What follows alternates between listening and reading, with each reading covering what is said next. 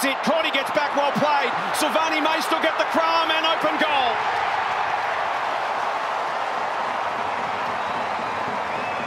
Michael Voss commented last week about how clever Silvagni is, and he just read the flight of the ball, knew it was coming over the back in the right spot.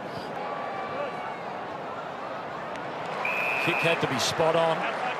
Was to Silvagni. Kicked the last of the game to square things up. Curnow flies at that one. It'll spill to the back. Here's Owies and Silvagni lurking again. They just seem to have a bit... Silvagni and Richards shoulder to shoulder. Stream after it. Silvagni gets the bobbling ball. Wins the contest. Off to O'Brien. Owies links up with Mackay. He bends it across in the Silvagni direction, who slaps to the voice of Cripps. Back to Fisher. Down the line again, this time Silvagni. Ball to Treloar. He'll flip it back over the top to Richards. Steps around Silvagni, now confronted. Silvagni comes back for more. Has to pull it inboard, affected the kick. Good defensive work, Jack Silvagni. And better start to this third quarter from the Bulldogs. The intensity has lifted and it's putting Carlton under some pressure.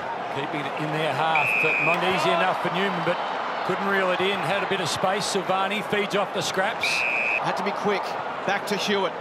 Chips it inside 50. Silvagni will come from the back and take a wonderful contested grab.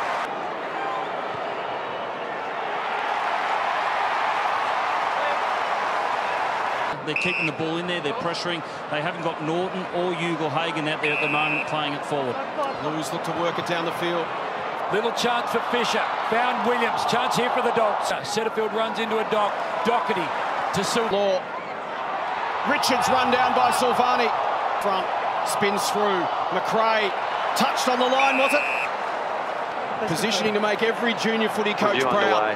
Have someone on the line at the stoppage. Looking at this angle, we can see the ball is touched before crossing the back of the goal line.